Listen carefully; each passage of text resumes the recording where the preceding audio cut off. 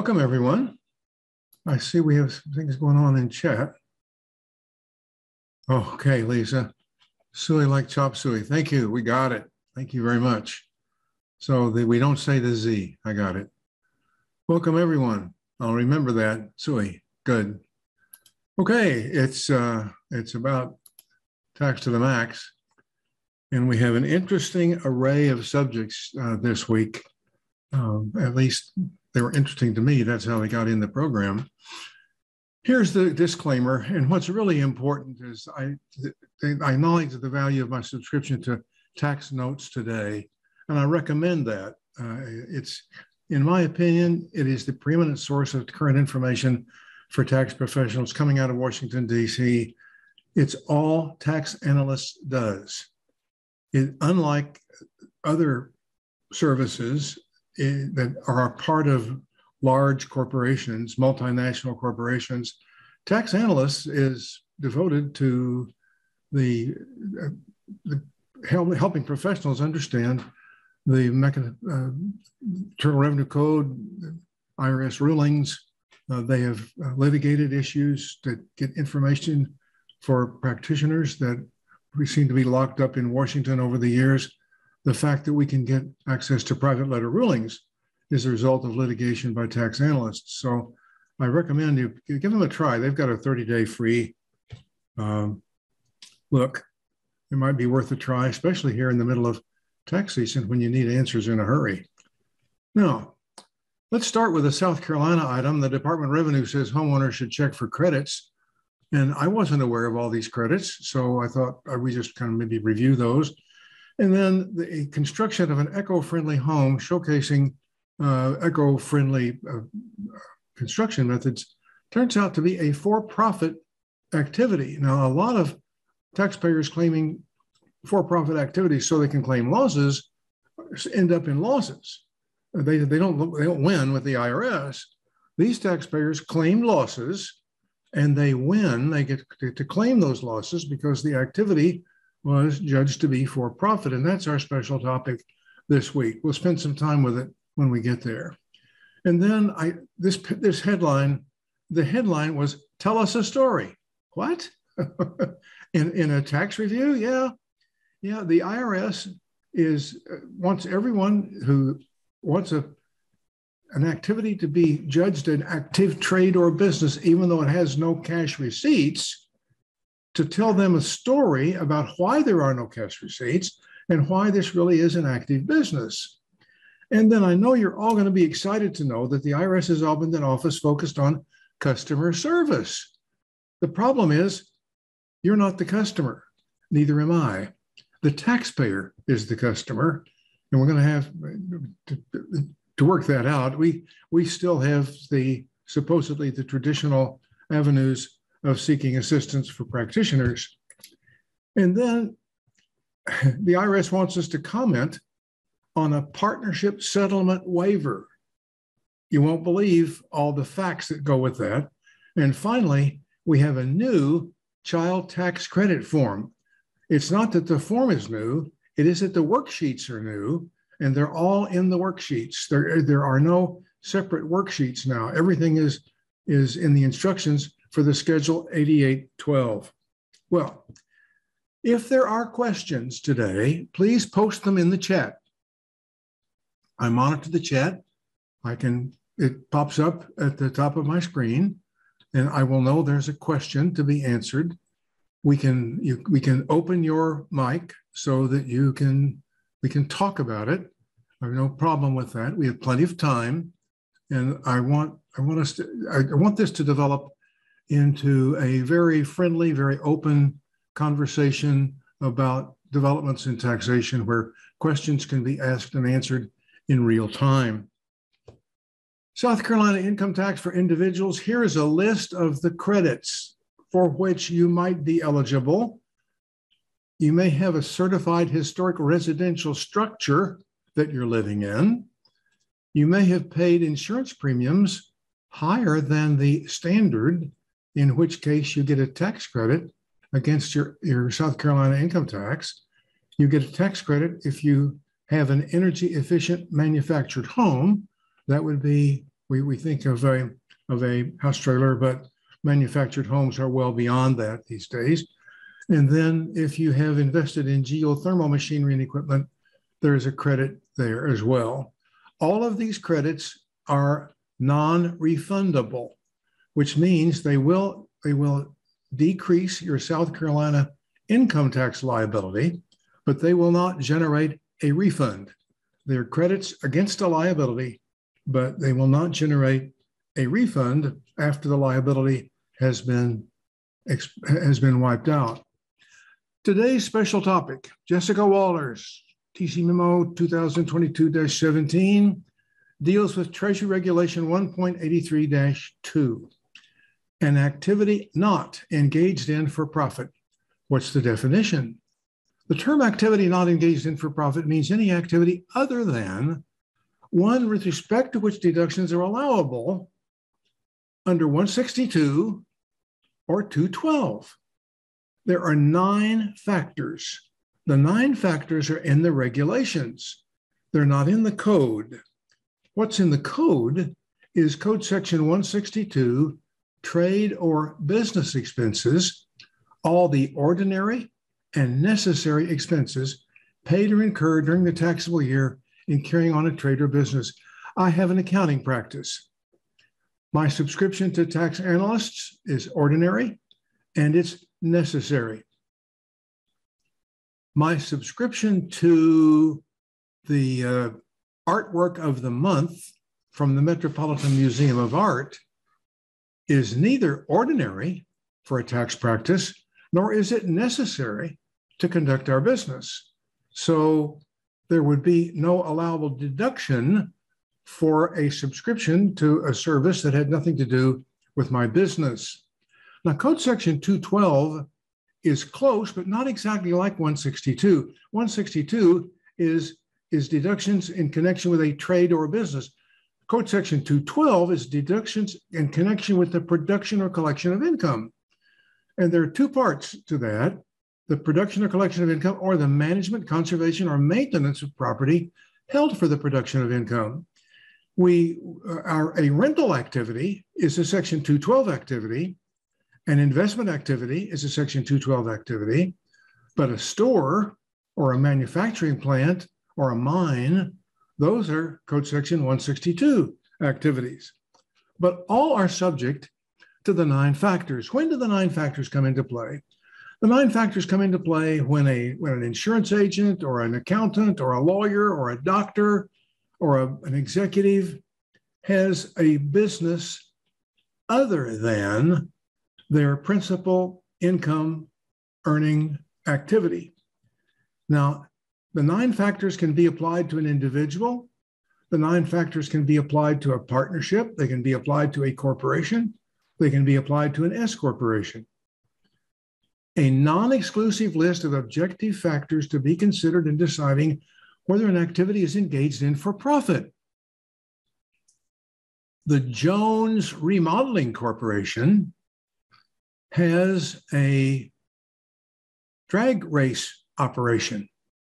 It's not in a separate corporation, but young Jones Jr., drives a drag racer, and they bought a couple of engines for it because they blow an engine now and then, and they're spending $20,000 or $30,000 a year, and every now and then they win a $500 prize in a race.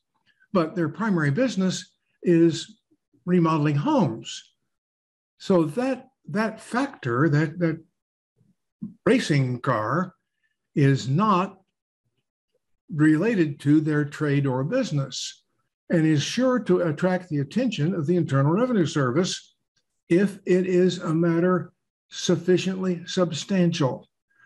We tax people deal with substantiality, not materiality, but substantiality. Is an item substantial when taken in the context of the taxpayer total income and the taxpayer's tax obligation? Sometimes it's wrong, but it's not substantial, and it just isn't worth screwing with.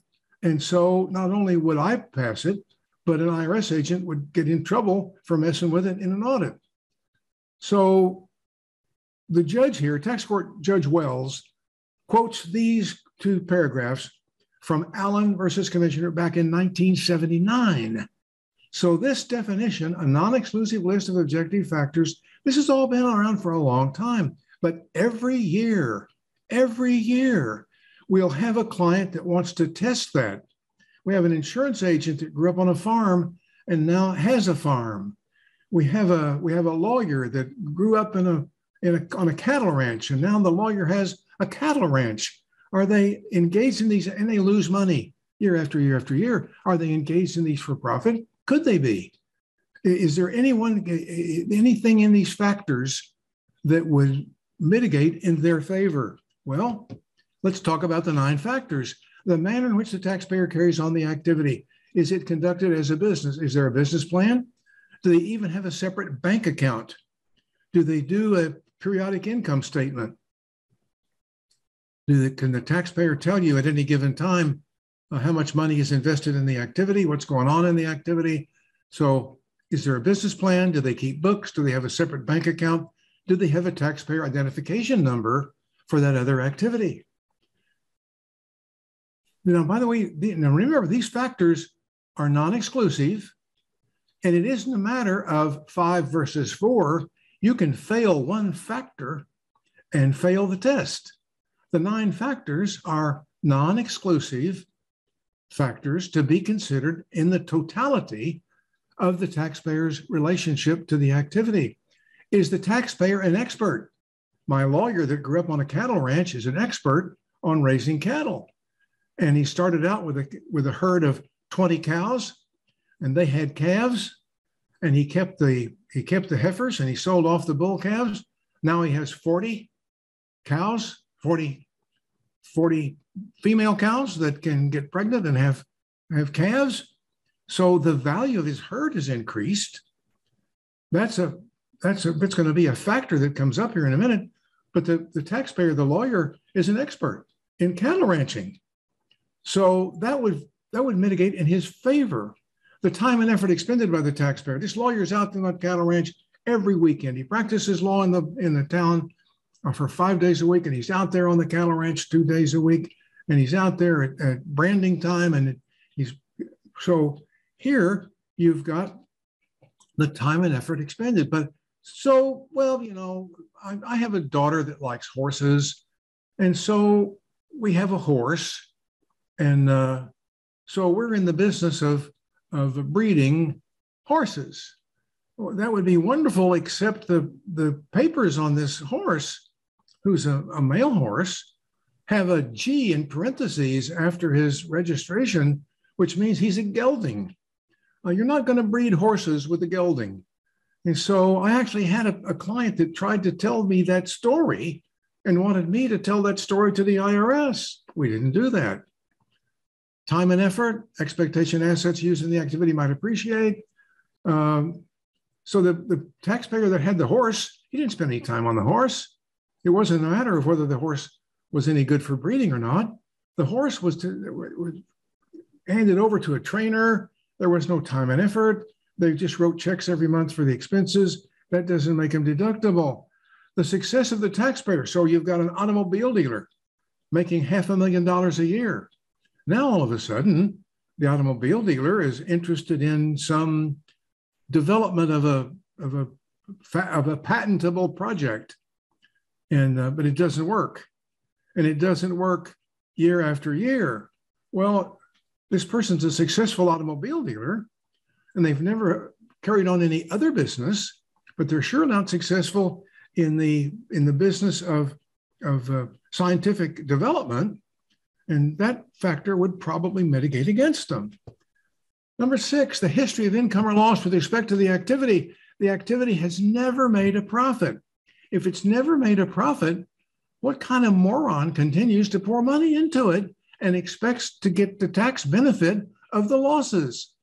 The Internal Revenue Code says that you can claim the deduction for expenses in connection with a trade or business. And these regulations say that if it's a real trade or business, you will meet these 9 factors favorably.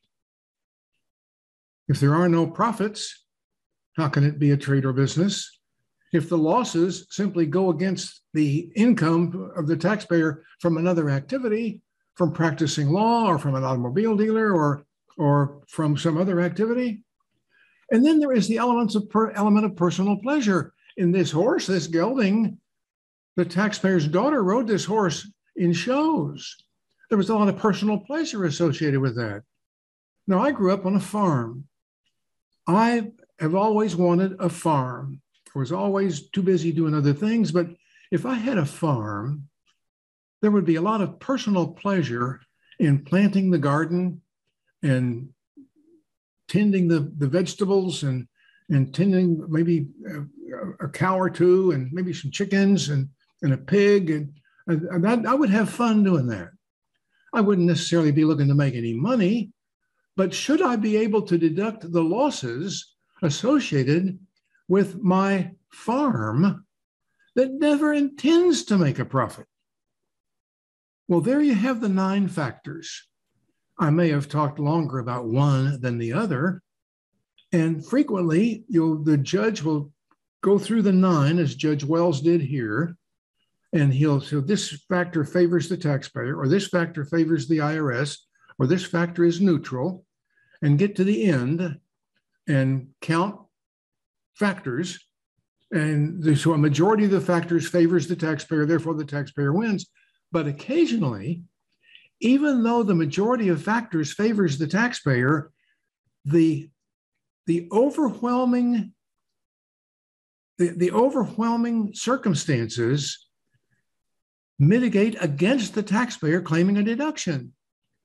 The factors that favor the taxpayer are only incidental, and the factor that doesn't favor the taxpayer is huge. And so we can't just count factors to make this thing work. I share this with you because we're in the middle of tax season, and you're going to need this possibly before tax season is over, because you're going to have a client that wants to deduct the expenses of an activity that doesn't meet the 9-factor test. Let's shift gears. Let's consider the conditions required for a tax-free corporate spinoff. We're still talking about business, but this is the opposite direction. To qualify as a tax-free spinoff, both the distributing and the controlled corporation must show that they've been engaged in a trade or business active for at least 5 years. This comes about when a corporation may have started a business and that business grows, and the shareholders would like to they'd like to own 2 businesses instead of one. They may want to keep one and sell the other. So these spinoff rules come up fairly frequently. They can come up in connection with the family business, where the family business has 2 stores. My favorite illustration of this was a client I had for years. They had 2 pharmacies. And the parents, the father died, the mother decided to retire, and the 2 brothers who had managed the different pharmacies no longer wanted to have their pharmacies pooled in a pot. So we split off one pharmacy from the old corporation. We had an old corporation and a new corporation, and one brother owned one, the other brother owned the other. But we had to show that both of these stores had been actively engaged in a trade or business by themselves. But has the world changed? Do we now have spinoffs of companies that are engaged in research and have never had a dollar of income? There are folks who say that should be so. So can you have an active business with no income? The IRS says, well, yes, but tell us a story. Tell us why you think you have an active business with no income. And we're going to continue to make a rule-by-rule determination on whether you can qualify as an active trade or business without any income having been collected. This comes in the middle of the IRS reconsidering every aspect of the proposed regulations on corporate split-ups, spin-offs, and split-offs issued back in 2007 for the first time, modified and updated in 2016, but still only proposed. And the IRS, and this is a quote, really engaged in a complete retake of all of this. And this is a quote from the IRS Associate Chief Counsel Corporate.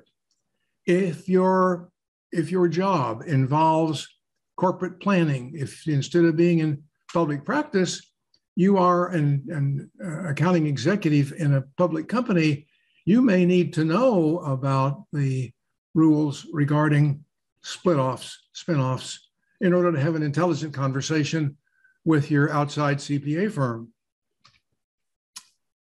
The IRS has opened a taxpayer experience office, and I found this. I found this picture that I thought was appropriate. Can you figure out what the frame is? We'll accept. If you have to chat, tell me what that frame is that frames the visage of the IRS employee who's certain of what she's doing, answering the phone. Now, this is not a sexist deal at all. This is good a man. I just couldn't find a picture of a man. They're going to focus on all aspects of taxpayer transactions with the IRS across service, compliance, and other program areas. They're going to coordinate with all IRS business units and the Taxpayer Advocate Service. So we might be going up through the Taxpayer Advocate Service, and our client would join this effort by clocking into the Taxpayer Experience Office. I'm not a taxpayer in this case. I'm a representative. So I need to equip my client to contact the Taxpayer Experience Office. This is led by Chief Taxpayer Experience Officer, which is a new position, Ken Corbin. I see we have a chat. Let's open the chat. Okay, Paul, you're right. That is the lid to a toilet. All right. Next case. Good job, Paul. Okay, let's get clear here. Now, the IRS is seeking comments on this waiver form. If you have a client that is a partner in a large partnership, more than 10 partners under audit, that's a TEFRA partnership, your client can waive their right to participate in all of the conferences with the IRS regarding their audit results and the audit and the conduct of the audit. They would do that with a form 13751. I found the form, and I have a picture of the form coming up on the next slide, and the IRS is requesting comments on the form. The title is Waiver of Right to Consistent Agreement of Partnership Items and Partnership Level Determinations as to Penalties, Additions to Tax, and Additional Amounts. In other words, you don't have to, you're going to deal with me separately. I'm going to deal with you separate. I don't want to be part of the global settlement with the partnership. I'll take my chances. You go ahead and do whatever you're going to do with the partnership and the other partners. So that you use that to waive your right to request settlement terms for partnership items, and the IRS wants comments by May 6th. Well, here's the form. I found it on the IRS website, not the internet, not Google, the IRS website. I call your attention to the far left side of your screen, form 13751, and the date, October 2005. Are you kidding me? Wait a second. What is this form about? I found the instructions for it. The undersigned taxpayer, in accordance with Internal Revenue Section 6224B, wait, waives the right to request settlement, et cetera, et cetera. Wait. Code Section 6224 was repealed by the Bipartisan Budget Act of 2015. But the regulations continue to be available. The citation is 301.6224A-1 through C3.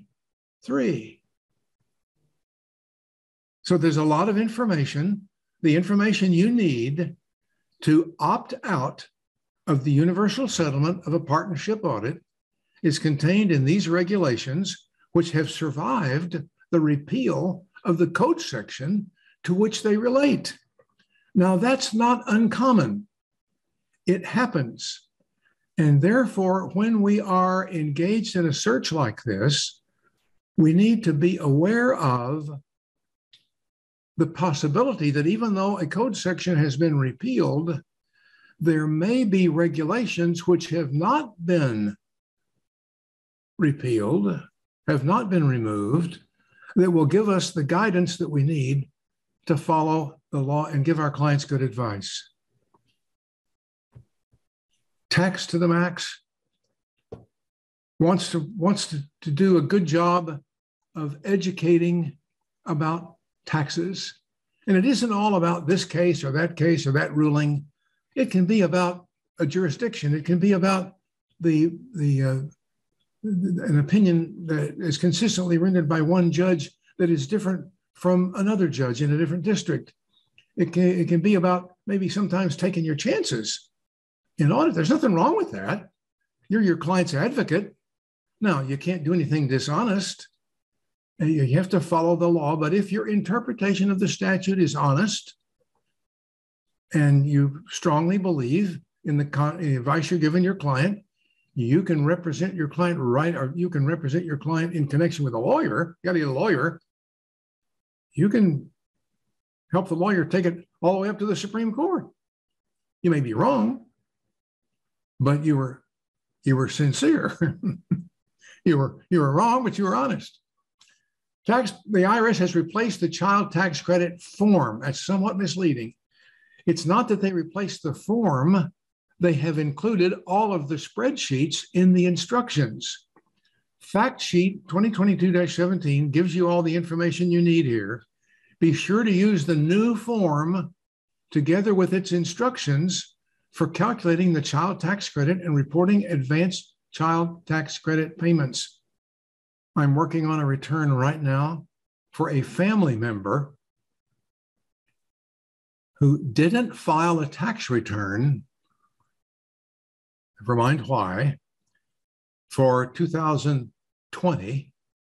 And so they're just right in the middle of the IRS not knowing what's going on. And so they didn't get the advanced child tax credit. Now we're going to have to claim it with the 2021 return. This form is the single source for figuring and reporting the child tax credit and credits for other dependents. And all the applicable worksheets are in the instructions. Well, can we continue to meet for lunch? It's good to see everyone. Every week, Thursday at noon, this Zoom call is going to feature current information about developments in administration, cases, rulings, South Carolina state tax law. We will have guest experts from time to time about which you express a special interest. And on that subject, if I have expressions of special interest from you, the loyal supporters of this program, we will respond to that expression of need and provide material commentary on your special interest. Do you have a question? Maybe we can put the question up and someone in the group can help. Questions about topics in my opening presentation can be answered in real time today. Here's the email address at the bottom of this slide.